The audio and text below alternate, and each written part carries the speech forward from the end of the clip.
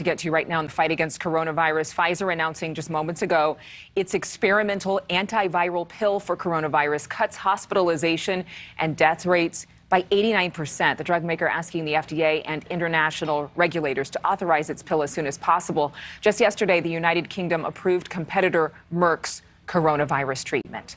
Thank you so much for watching. Make sure to click on the red subscribe button below so you can get more of NewsNation's fact-driven, unbiased coverage.